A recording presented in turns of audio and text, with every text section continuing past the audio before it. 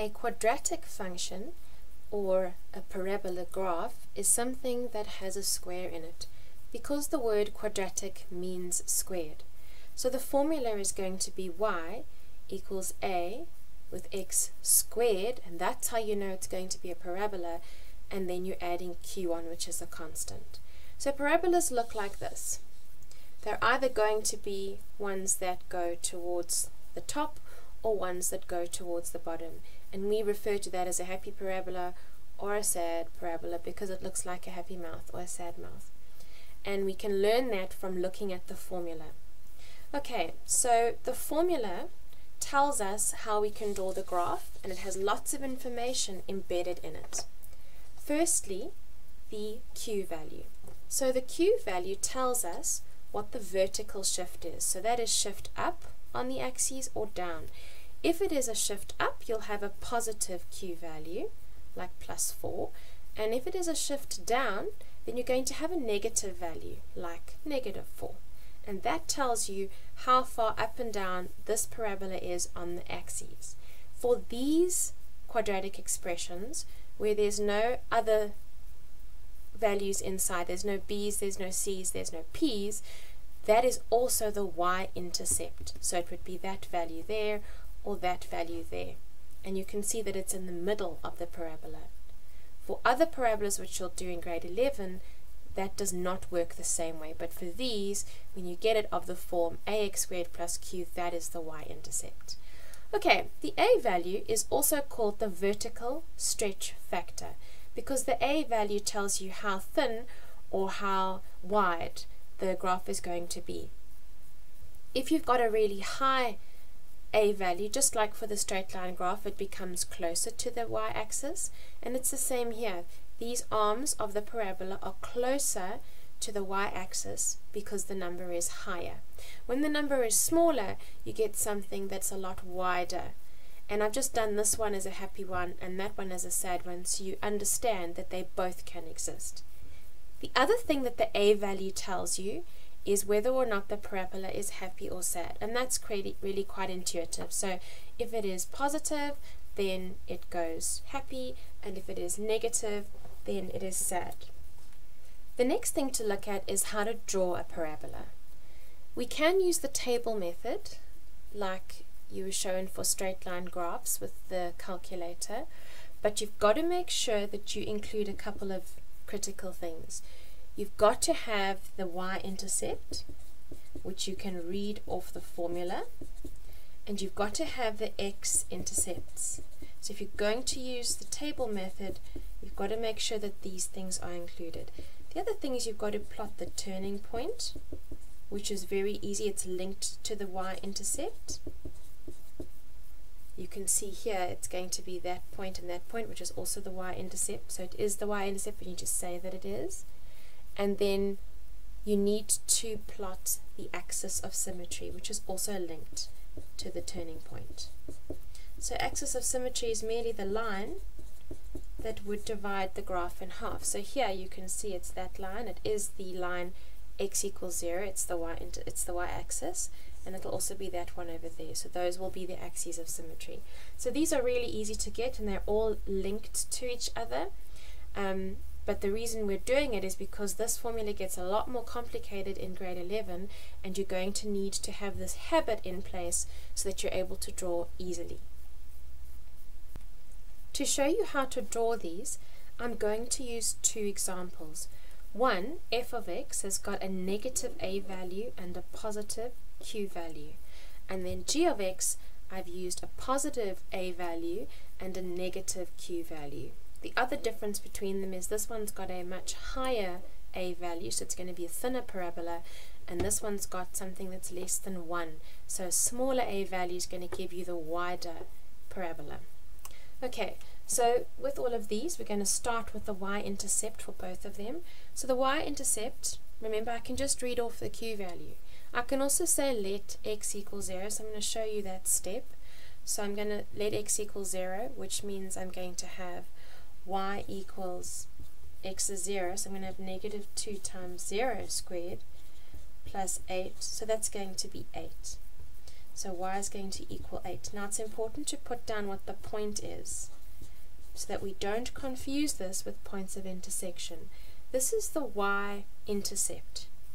Because it is the y-intercept, you're dealing with a point where x is 0. So it's the point 0 for x and 8 for y. Okay, the next thing is to get the x-intercepts.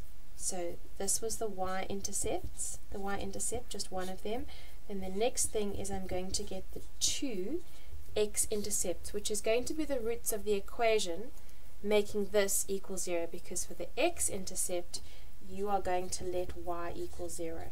This one is a little bit more complex to solve. You can't just see it from the formula.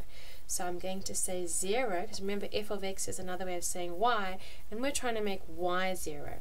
So f of x, which is 0, is going to equal negative 2x squared plus 8.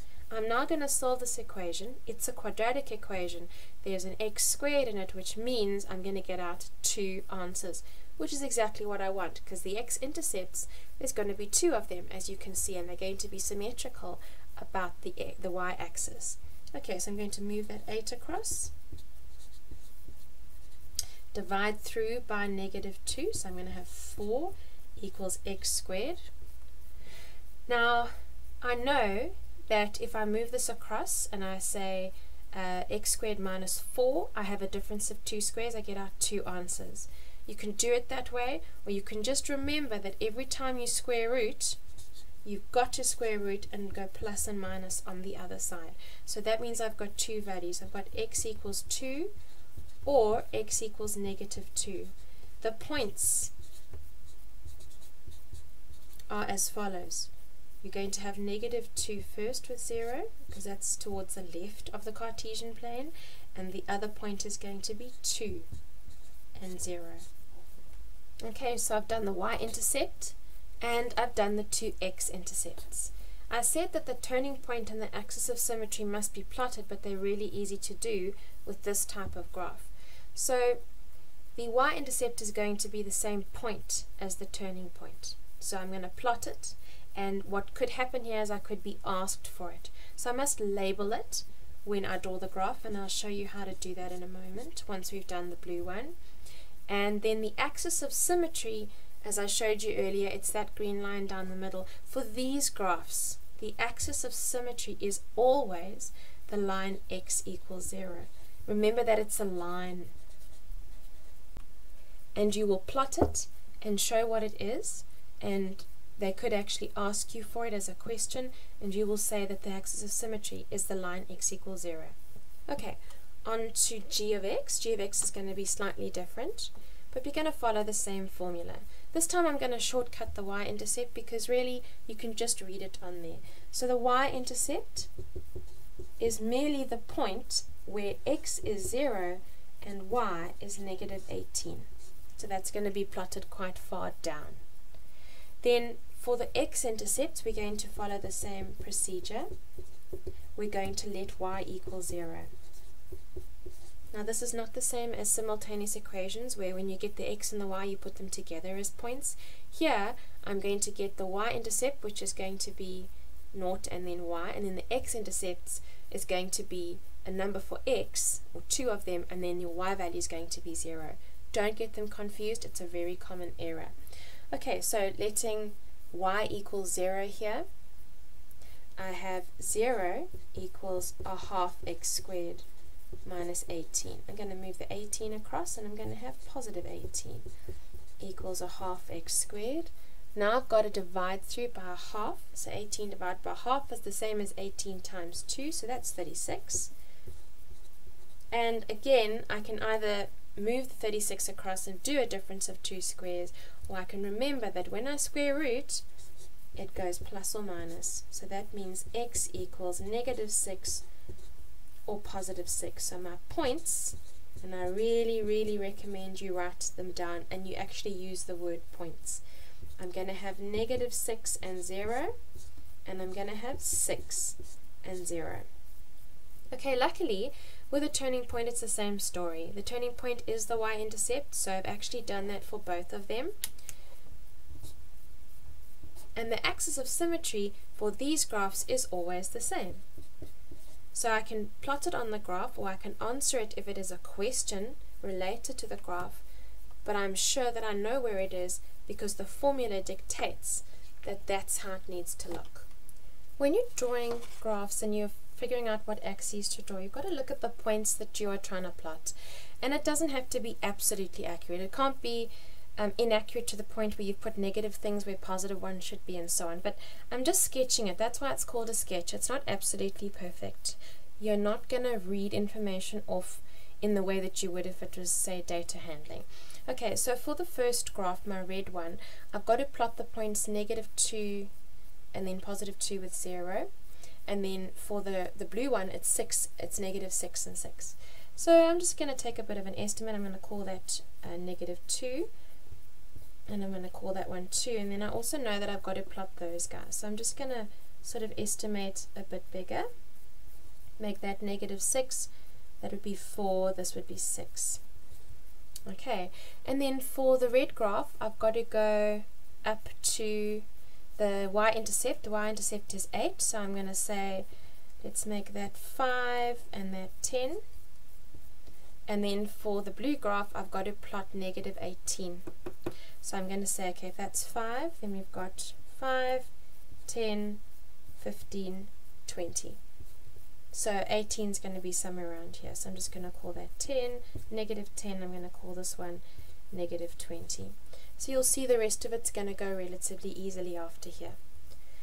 Right, plotting the red one, and I know what shape it is because the points make it really obvious, but also it's a sad graph because it's got a -a value, so I know that it's going to go like that.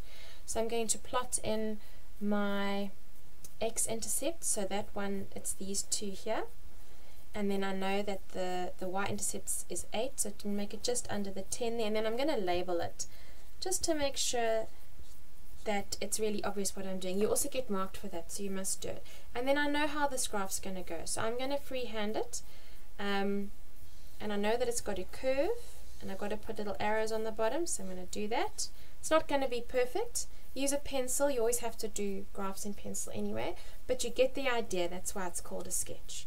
Okay, then my blue graph is going to be on 6 and -6, so those are my y-intercepts, and I know this one's a happy graph because its a value is positive. Its y-intercept is -18, so I'm going to make it over there, and you can see this graph's going to be quite a lot wider.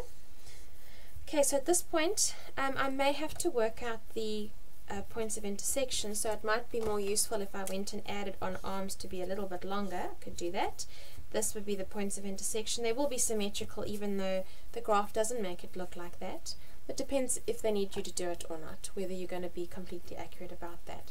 Don't forget to label the graphs, label the axes, label the scales, label all the points that you can, although these are all done. You can see that the axis of symmetry is there. It's the line x equals 0, and the turning point, they're both there as well. You've actually labeled them. Actually, I must label this one, so it's going to be 0 and -18. Okay, for basic graph interpretation, they'll give you drawings like what we just did, and then they'll ask you to do something with it and to look at information on it. Okay, so the classic one is to ask for domain and range. These are 1 mark each, but they're easy marks. They're free marks as far as I'm concerned.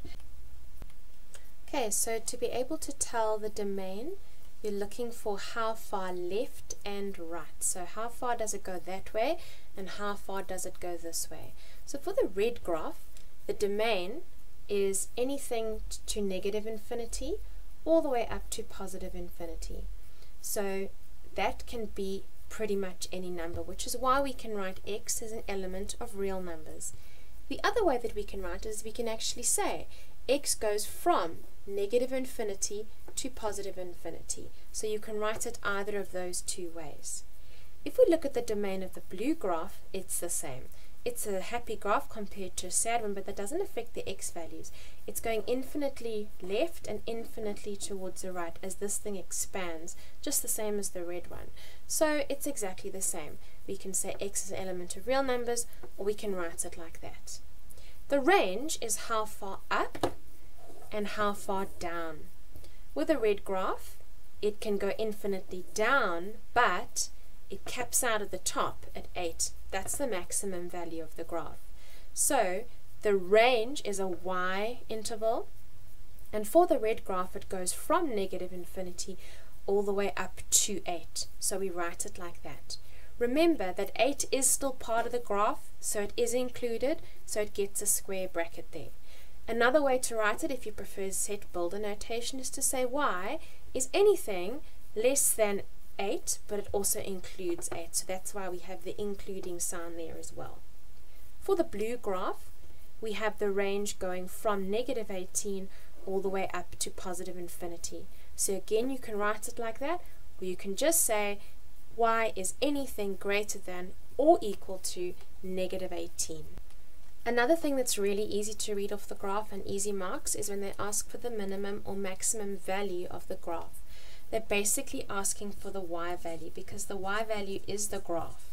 The graph is y is a function of x, so they're asking for the maximum or minimum y value. You're simply going to read this off the graph. It's the turning point. Okay, so what we must just remember is that for a minimum value, it's going to be like the blue graph. It's going to be a happy graph because a happy graph has a minimum that goes infinitely up, and a maximum will be had by a graph that goes infinitely down. So you're just going to read off the turning point. Another classic question is they say, for which values of x does the graph increase or decrease? And it sounds a lot harder than it is. For this one, you're going to use a ruler test. So if we look at the red graph and we move the ruler across, I know it's see-through, but if you follow your finger or pencil on the graph itself and you move left to right, so if I go like this and I say, okay, as I move left to right, what's happening? Here, I'm going up all until the turning point, and then here, from the turning point onwards on the red graph, I go down. So that means it increases till the turning point and decreases to infinity after that. The blue graph will be the opposite. It decreases going down till the turning point, then at the turning point it goes up. So for the red graph, increasing, decreasing. For the blue graph, decreasing, increasing. And again, we're just going to write that as intervals like we do when we are deciding what the domain and range are. So just for which values of x is the graph increasing and decreasing. Okay, so for the red graph, it's increasing for when x is anything from negative infinity up to where x is 0. So negative infinity up to the x value here, which is 0, because they asked for the values of x. Okay, so it's increasing from when x is an element of negative infinity all the way to 0. Now what is it doing at 0? Is it increasing or decreasing? We actually call that a stationary point. So it's not increasing and it's not decreasing. That's the one place where it's actually not doing anything. So we're going to exclude them. Okay, it is then decreasing from that point to positive infinity. So it's increasing for x is an element of 0 up until positive infinity. And again, we're going to exclude them both. For the blue graph, it's the opposite. The blue graph is increasing only here. It's increasing from where x is 0 all the way to positive infinity, and it's decreasing when x is from negative infinity up until 0. So they're basically the opposite, and these are relatively simple. They get a bit more complicated in grade 11, but this is about as difficult as they get for now. Sometimes when there are two graphs that intersect, two parabolas, you can see where they intersect and you can just read it off the graph. If that's the case, that's great. Sometimes they will ask you to find the points of intersection algebraically. Okay, there's going to be two when there's two parabolas, and what you're going to do is exactly the same as for two straight lines. You're going to equate the two formulae and you're going to solve simultaneously. So I'm going to take formulae that work. The ones I was using with the red and blue graphs don't work at your level. So let's say I've got h of x, and I'm going to call this one, let's say it's x squared minus 9, and then we're going to have j of x, and that one's going to be a -1. So it'll kind of look like that, sort of. Okay, so remember that when you have 2 points, of intersection, you're going to get two answers out. It's going to be a quadratic equation, and that's exactly what we've got here. So I'm going to make them equal to each other. Remember, that's a way of saying y, and that's also a way of saying y. And when we say that the graphs intersect, we're telling you that the y values are the same in that moment. So I'm going to say x squared minus 9 equals -x squared minus 1, and then I'm going to equate them. Okay, so moving that one across, I've got 2x squared, and moving that one across, I've got -1 plus 8, plus 9, I'm going to get 8. Okay, so x squared equals 4. Remember that when I root them, I have plus or minus in my answer, so that means x equals plus or minus 2. So those points where the two graphs intersect here are the points where x is -2 and something else, but I don't know the something else, and this is where these are very different to just getting the intercepts, and you've got to not get them confused. So this, I don't have the y value yet. I still have to work it out. Okay, to get the y value, I've got to sub in my -2 and 2 back into one of the formulas, and I'm going to choose the first one. So to get the y values out, I'm going to say, for the first one, y equals 2 squared minus 9, so it's that one, and that gives me -5. So when y is 2, when x is 2, y is -5. Okay, these will be symmetrical, so this is also going to be -5, but I'm still going to show you how it works. So when x is -2, I also get out -5. Okay, it's really important that you see that this is not the same as getting intercepts. Okay, so these are my 2 points of intersection, and they would be, okay, it's obviously not this graph, but it would be the two symmetrical points on the two graphs. When you are asked to find the equation of a parabola, you're going to get given information, or you're going to get given a diagram. It's important to be able to read off the diagram what you're given. So the formula for the parabola that we're dealing with at the moment is this.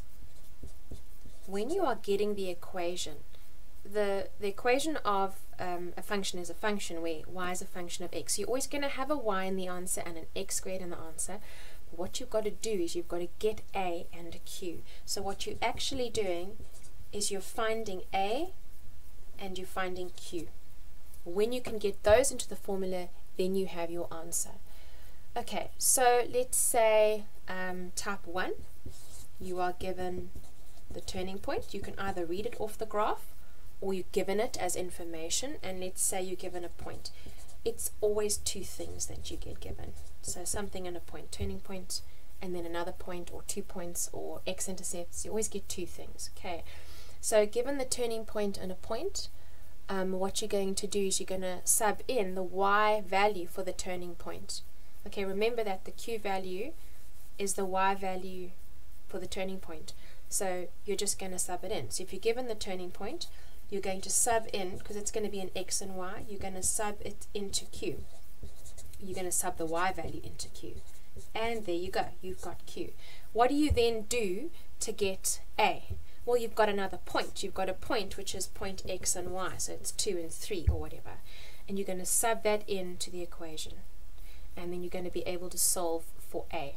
Once you've got a, then you're going to say y equals, you can have a number there, x squared plus a number. The other type that you can be given is you can be given the two intercepts. You can be given x1 and x2, we're going to call them. Okay, and then you're going to use a special formula. This one's pretty cool. You're going to learn this off by heart, and you're going to sub in whatever those are. You're going to sub in that value. So if it's 3 and -3 or whatever it is, you're going to sub in. Remember that you might be minusing a negative, so just take care there. The 1 point goes in there, the other point goes in there. That x stays the same, the y stays the same, and then you're going to need to be given another point so that you're able to sub in to get a. So you're given that, and you're given a point. Exactly the same, sub in, and then for your x and y, you're going to sub in that point, x and y, and solve for a. Your final answer will still look like that. We've got to have a y and an x in the final answer.